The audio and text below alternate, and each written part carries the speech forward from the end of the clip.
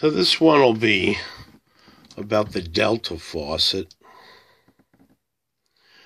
We had the Kohler, pretty good results from YouTube searchers on the Kohler.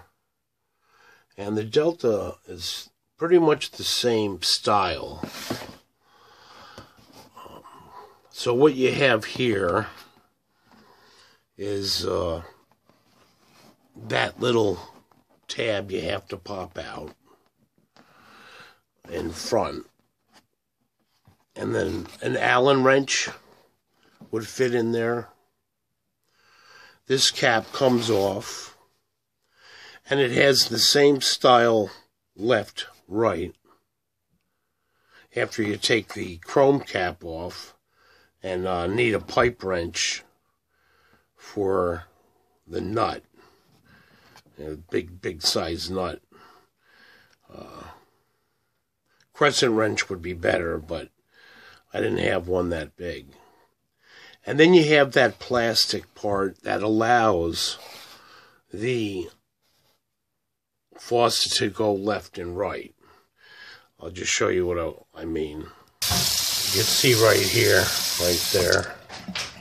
Now you can see under here, you have the thumb clip here on the Delta. You just clip these with your thumb and this will pop out.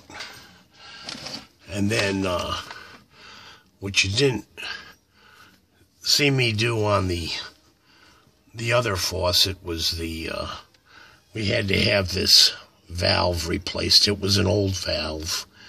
So I had a buddy come over and it was just trickling too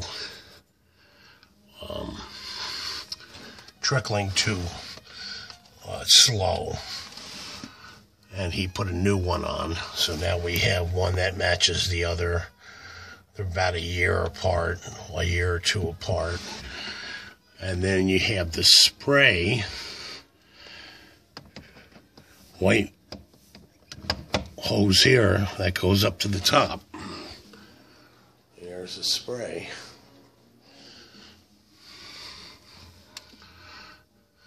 Okay. Again, what I was saying before, under here is a plastic ring, and it goes in a few ways. So you want to make sure you get that left and right swing before you put it back on.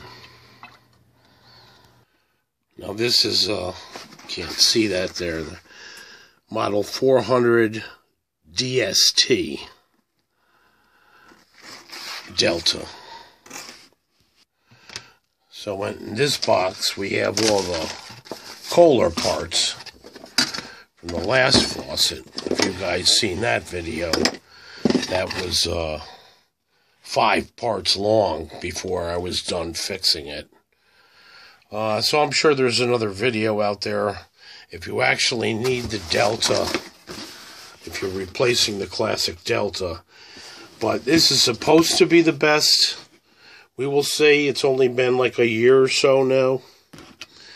But the problem with the last one is the rust. The rust got up into the mechanism, and that's where the leaking was coming from on the Kohler.